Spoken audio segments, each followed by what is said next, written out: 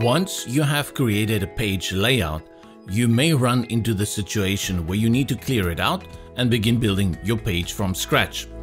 You could go to the reorder blocks area in the sidebar on the left and delete each block from here individually. An easier way is to simply go to the bottom right hand option toolbar and select from the options Clear Layout. This will remove all content from your page in one effortless click. And in case that was a mistake, you can undo it and bring back all the content. Click undo here or use the shortcut key Ctrl-Z, Command-Z. Alternatively, you may want to save the entire page instead. This is ideal when you have a template you want to use on other pages. This option is right below the Clear Layout option. Click Save Layout. Your saved layout can now be found in the block manager. Add a new block, go to the Saved tab and select Layouts from the sidebar.